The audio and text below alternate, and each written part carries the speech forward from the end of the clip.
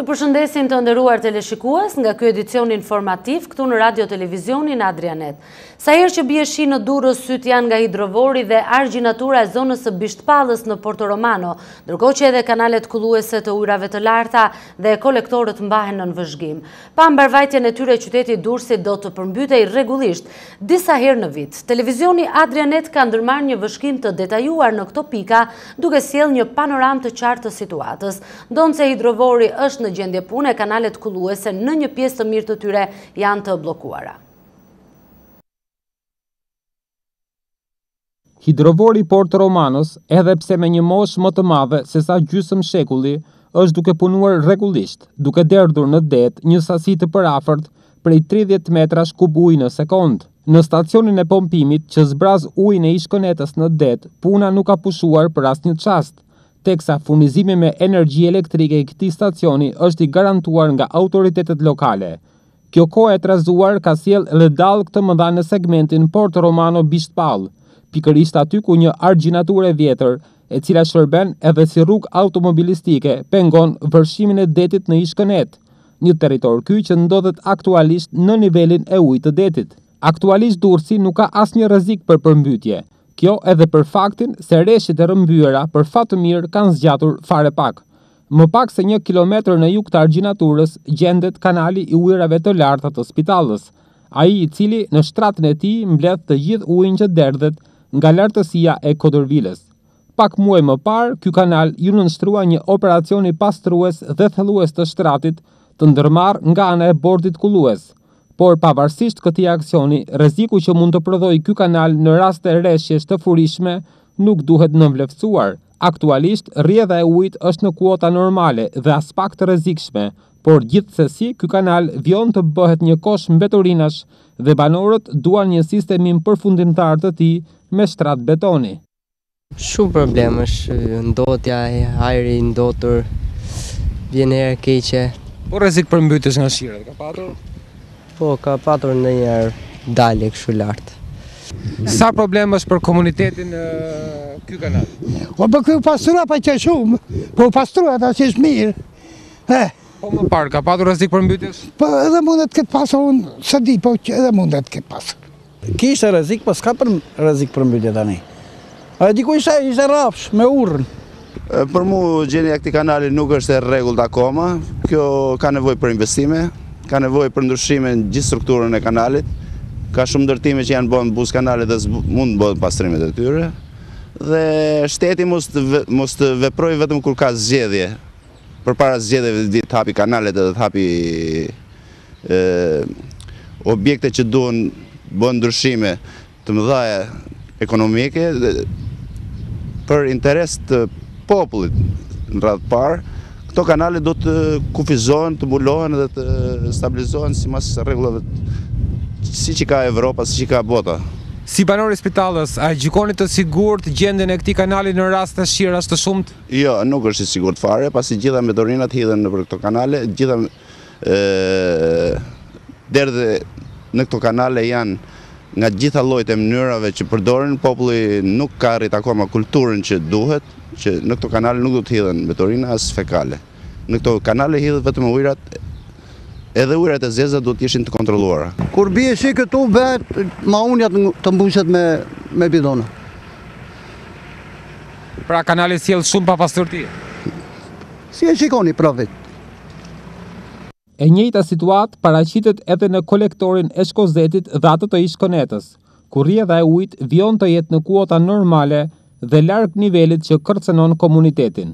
Nga ana tjetër, një ditë më parë, përmes një interviste ekskluzive për Adrianet, shefi i emergjencave civile në prefekturën e Durrësit, Artur Lekbello, nënvizoi se janë në monitorim të vazhdueshëm shtretrit e kolektorëve, rezervuarve, përrenjve dhe lumejve që gjende në territorin e qarkut Durrës-Krujë.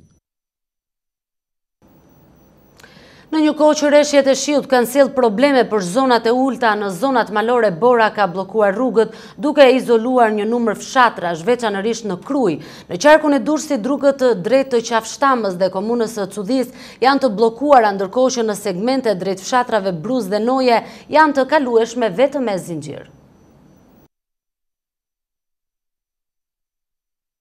Ndërkohë që në pjesët fushore të qarkut të Durrësit, moti i keq i ditëve të fundit ka sjellë rrezikun e përmbytjeve në vendet malore, ai ka sjellë bllokimin e disa fshatrave dhe rrugëve nga Dëbora dhe Ngricat.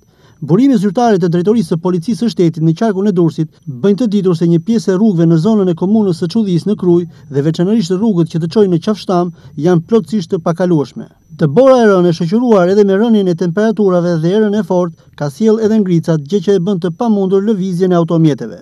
Ndërkohë, në disa fshatra të tjera të kësaj komune dhe të zonës përreth, si në Bruzë dhe Noje, rrugët janë të kalueshme vetëm me zinxhir. Pranë shtabit të emergjencave në qarkun e Durrësit mësohet se gjendja në komunën e Çudhisë nuk paraqet probleme dhe nuk ka asnjë rast aksidenti apo emergjencë mjekësore. Bëhet e ditur se komunikimi me autoritetet vendore të komunës së Çudhisë është i vazhdueshëm, ndërkohë që është duke u punuar edhe për zhbllokimin e rrugëve. Deri tani situata nuk paraqet probleme sa i përket mungesave në ushqime apo bazë materiale për gjën e gjallë të fshatarëve.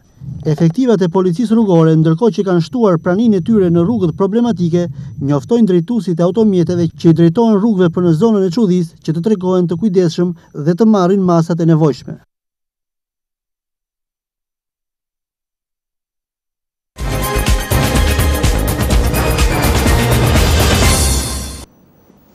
Në analizën vjetore të hekurudhave shqiptare është nënvizuar fakti se ka rënje të ndjeshme të vëllimit të punës sa i përket transportit të udhëtarëve. Ndërkohë nga ana tjetër është dyfishuar vëllimi i përgjithshëm i mallrave.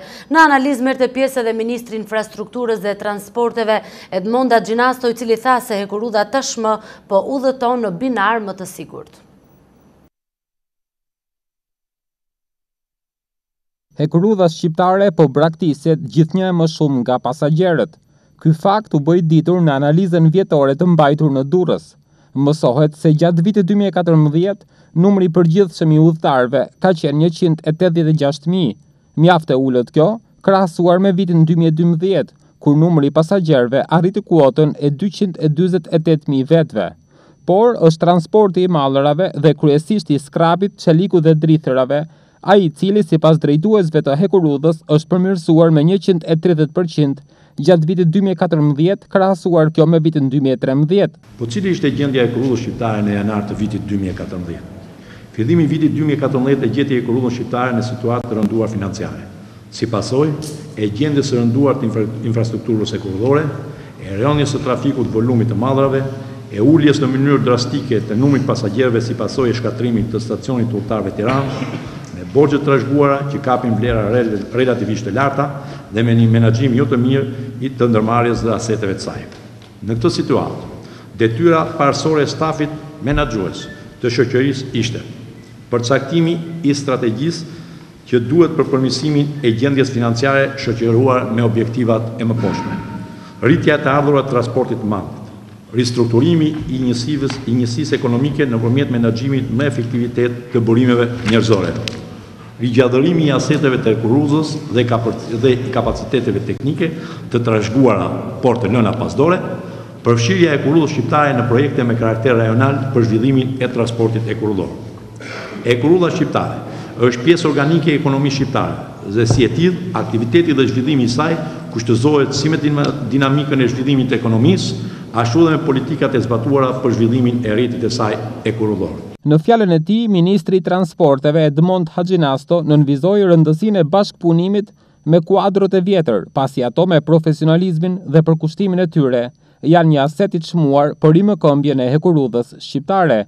Gjithashtu, ai nënvizoi edhe rëndësinë e projekteve hekurudhore me rëndësi rajonale. Si mendoj që vlera e akumuluar e gjithë atyre specialistëve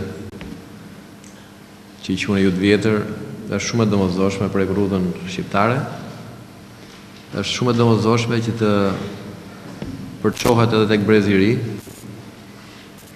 me qëllim që hekurudha të shikohet si një sektor ashtu siç është vërtet, me potenciale të jashtëzakonshme, ku edhe të rinjtë e sotëm, sigurisht mas kualifikimit, ta shikojnë si mundësi për të zhvilluar karrierën e tyre, që në nivelin e operatorëve, teknikëve, në nivelin e inxhinierëve, por dhe veçanërisht në nivelin e menaxherëve, të drejtuesve, pasi hekurudha është gjithashtu një aktivitet ekonomik shumë i rëndësishëm. Kemi folur dhe me drejtorin për konsolidimin e një shkolle këtu, me qëllim që përçimi i dijeve nga brezit themi relativisht pak më i vjetër të shkojë sa më mirë dhe sa më sakt tek brezi i ri dhe këtu të dalin edhe operatorët, menaxherët e arshëm të Ekurudës. Pasi jemi në situatë në fakt optimiste, do thoja,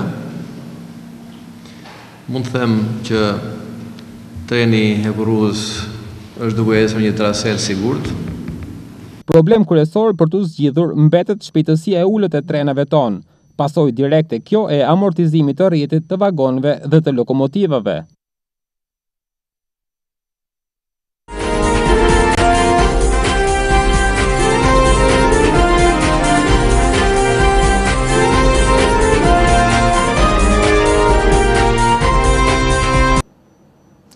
Do t'ju njohim tani me informacionet nga rrethet të ndryshme të vendit. Gjatë 24 orëve të fundit nuk janë shënuar rreshje të rrëmbyeshme duke sjellë kështu edhe një lloj qetësimi të gjendjes emergjente në pellgun ujëmbledhës të lumit të Shkumbinit, por lagështira akumuluar ka sjellë rrezikun e rrëshqitjeve, të cilat janë shtuar në zona të ndryshme të Elbasanit. Rrëshqitje dherash janë regjistruar në Shelcan dhe Murrash, duke bllokuar edhe rrugën nga Elbasani për në Gramsh.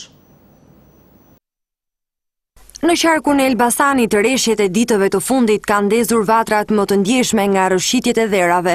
Burime nga shtabi i emergjencave civile në prefekturën e Elbasanit raportuan se është bllokuar zona e shpatit prej rrëshqitjeve dhe fundosjeve të tokës, kryesisht në fshatin Shelcan dhe gurve pranë kthesave të Murrashit.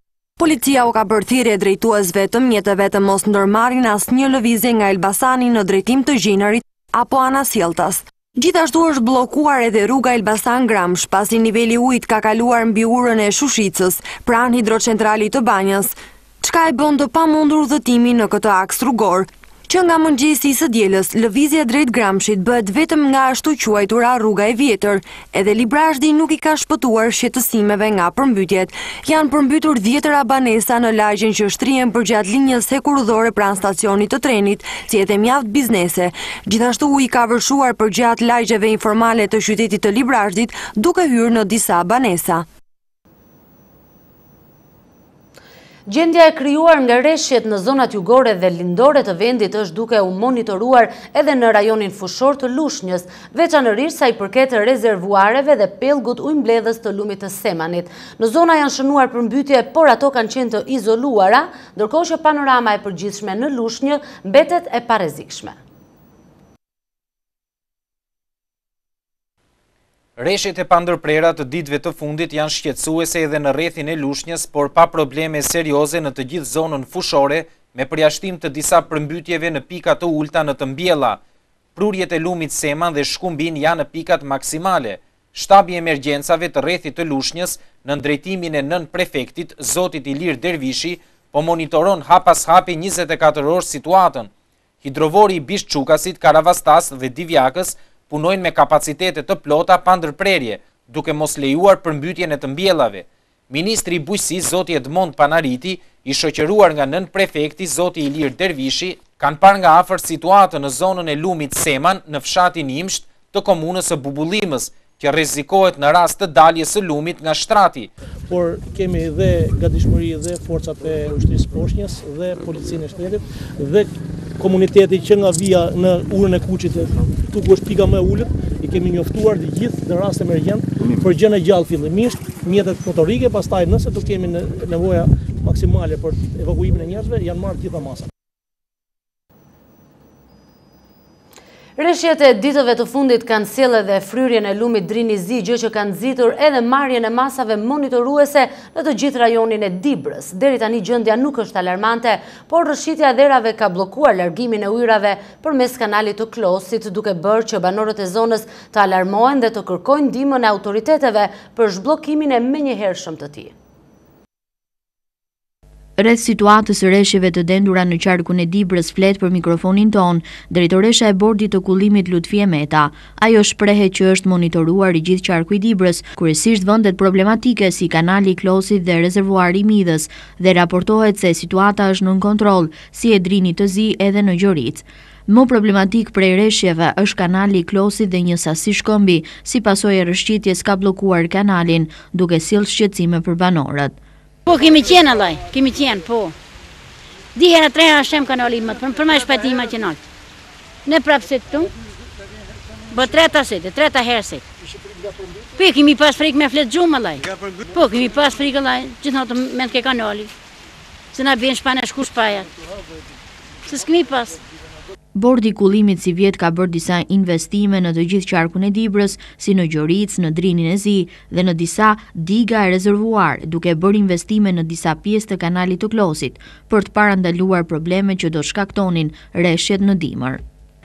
Detyra jonë parsore dhe kryesore është kontrolli dhe monitorimi në vimësi i digave, i rezervuarve, i objekteve të vaditjes dhe të ujtjes në tërësi në nivel qarku.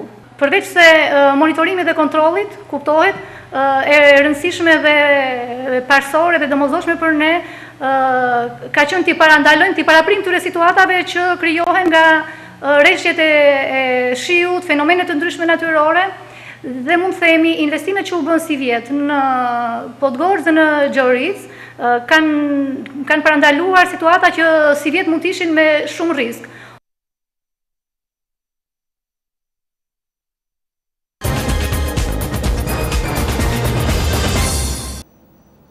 Lëvizja vetëvendosje ka mirëpritur vendimin e kryeministrit Isa Mustafa për të shkarkuar ministrin përkthim dhe komunitete Aleksandr Jablanović. Kreu i vetëvendosjes Albin Kurti ka deklaruar shtyrjen e protestës, e cila ishte parashikuar për të zhvilluar sot, pikërisht për të kërkuar shkarkimin e ministrit serb. Pak javë më parë ministri Jablanović ofendoi shqiptarët e Gjakovës duke i quajtur ata e gërsira, gjë që solli edhe organizimin e protestave nga ana e opozitës. Lëvizja vetëvendosje ka shtyrë për një afat të pacaktuar protestën e cila ishte planifikuar të mbahet sot në orën 12 në Prishtinë. Vendimi është bërë i ditur nga krerët e kësaj force politike, pasi kryeministri kosovar Isa Mustafa në një deklaratë për mediat bëri të ditur se Aleksandr Jablanović nuk është më pjesë e kabinetit qeveritar. Pavarësisht se vetë Jablanovići, i cili mbante postin e ministrit përkthim dhe komunitete në qeverinë e Kosovës, e ka quajtur të papranueshëm vendimin e kryeministrit Isa Mustafa. Forcat politike opozitare janë shprehur të kënaqura nga kjo lëvizje e mazhorancës. Ndërkohë bëhet e ditur se lëvizja vetëvendosje dhe pjesa tjetër e opozitës vazhdojnë të këmbgulin edhe për miratimin e ligjit për reformimin e sistemit të administrimit të kompleksit minerar të Trepçës, por gjithsesi protesta është shtyrë. Kryetari i lëvizjes vetëvendosje Albin Kurti ka deklaruar, ndryshe nga sa mendon kryeministri Mustafa, se protesta nuk ishte politike. Kosova nuk mund të mbetet shtet vasal dhe të ndikohet nga Beogradi, ka thënë Kurti. Më herët lëvizja vetëvendosje kishte deklaruar se protesta e së mërkurës do të mund të anullojë vetëm nëse përmbusheshin kërkesat e tyre.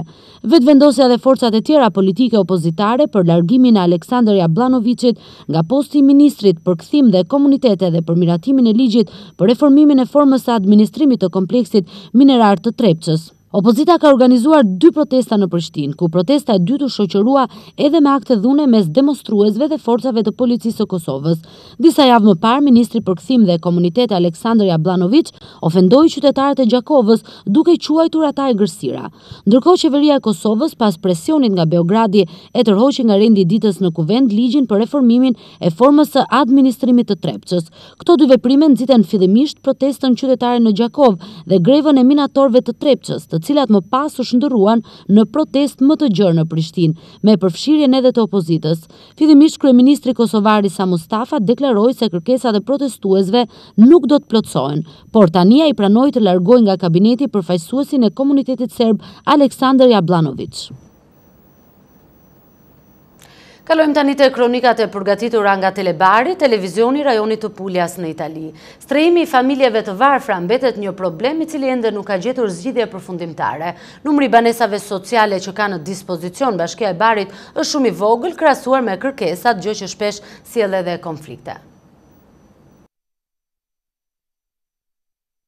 Problem ende i pasgjidhur ka mbetur strehimi për Bashkinë e Barit. Familjet e varfra janë ato që kryesisht varen sa i përket strehimit vetëm tek përpjekjet e autoriteteve vendore për t'i stabilizuar në banesat sociale që Bashkia e Barit ka në pronësi.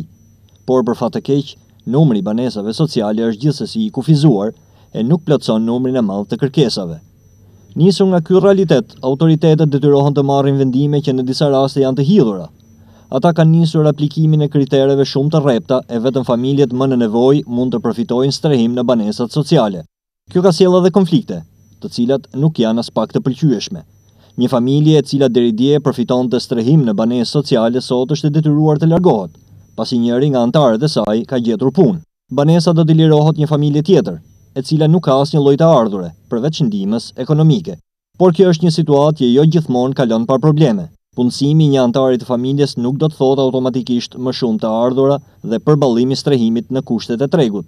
Familja që duhet të largohet nga banesa sociale ankohet se ata do të mbeten në mes të katër rrugëve, ndërkohë që familja tjetër pret me padurim hyrje në banesë. Për Bashkinë e Barit, gjitha kjo është një realitet që përsëritet shpesh, pasi strehimi mbetet një sfidë ende pa zgjidhje përfundimtare.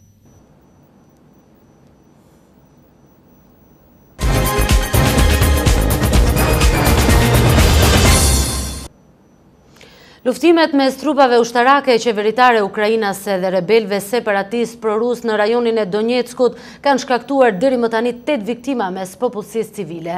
Situata është tensionuar ndjeshëm, gjë që ka detyruar edhe Papa Franceskun t'i bashkohet thirrjeve të komunitetit ndërkombëtar për gjetjen e një zgjidhje paqësore të konfliktit. Rebelët prorus kanë goditur sërish me mortaja në drejtim të një spitali në qytetin e Donjeckut. Të paktën 4 persona mendohet të kenë humbur jetën në këtë qytet të kontrolluar nga rebelët. Sipas raportimeve të autoriteteve vendore, pjesa më e madhe atyre që mbetën të vrarë ishin jashtë ndërtesës. Të dhëna të tjera ende të pakonfirmuara bëjnë me dije se numri të vdekurve mund të jetë edhe më i madh. Dhuna ka marrë përmasa më të mëdha javët e fundit në rajonet lindore të përfshira nga konflikti, ku separatistët prorus duket se janë në avantazh me marrjen e territoreve të tjera nga duart e forcave qeveritare në Donjeck, duke përfshirë këtu edhe aeroportin e qytetit. Vetëm një ditë më parë nga luftimet e ashpra ndërmjet trupave të Kievit dhe mbështetësve të Moskës gjetën vdekjen 8 civil. Në mësymjet e 24 orëve më parë dhe 22 persona të tjerë janë plagosur. E ndërkaq përplasjet armatosura nuk kanë rreshtur që prej dështimit të bisedimeve për armë pushim të shtunën që kaloi.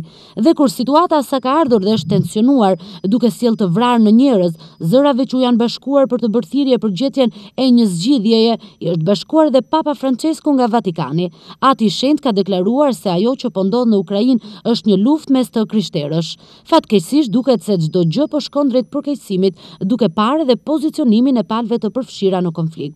Frika më e madhe është ajo se dhuna mund të përshkallëzohet edhe më tej, duke lënë të kuptohet se njoftimi i një lideri rebel për mobilizim të përgjithshëm, i cili ka si qëllim fuqizimin e forcave separatiste me rreth 100.000 luftëtar. Numri i viktimave të avionit që urrëzua në Tajvan ka mbërritur në 12, ndonë 30 të tjerë rezultojnë ende të pagjetur. Avioni i cili nisi fluturimin nga Tajvani drejt Kinës kishte 58 persona në bord. Operacionet e kërkim shpëtimit kanë arritur të nxjerrin deri më tani 16 mbijetuar.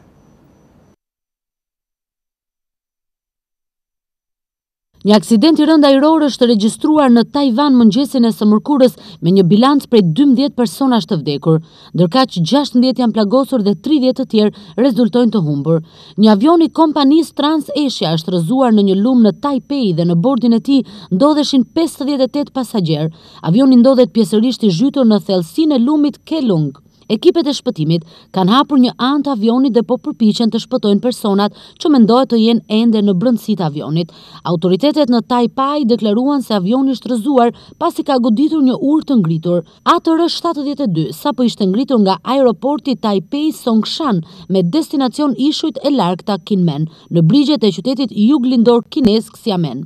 Kontrollorët e fluturimit kanë humbur kontaktet me avionin në orën 10:55 minuta sipas kohës lokale. Ekipet e shpëtimit kanë arritur të shpëtojnë disa nga pasagjerët duke i tërhequr me litar, mes tyre edhe një djalë të vogël. Nga 58 persona në bord, 53 besohet të jenë pasagjerë dhe 5 pjesë e ekuipazhit. 31 prej udhëtarëve janë turistë nga Kina kontinentale. Mediat vendase thonë se turistët kinez mund të kenë qenë rrugën e tyre në shtëpi duke kaluar përmes ishujve Kinmen. Në korrik të vitit të kaluar, 48 persona humbën jetën kur një avion i Trans-Asia u rrëzua pas një stuhie në arkipelagun Penghu. Mësohet gjithashtu se momenti i rrëzimit të avionit është xhiruar nga disa kamera të bordit të automjeteve që po qarkullonin ato momente në autostradën Buzlumit, ndërkaq operacionet e shpëtimit po vijojnë intensivisht punën për shpëtimin e personave që deri më tani kanë arritur të shpëtojnë 16 prej tyre. Edicioni informativ në radio televizionin Adrianet përfundon këtu të nderuar teleshikues. Për më tepër ju mund t'i drejtoheni edhe faqes sonë në internet adrianet.tv ku mund të informoheni mbi të gjitha zhvillimet e ditës. Për çdo problem social që keni në komunitetin ku banoni, kontaktoni në numrin ton të telefonit 052 901 224. Faleminderit për vëmendjen tuaj, bashkë mirupafshim në edicionet e ardhshme.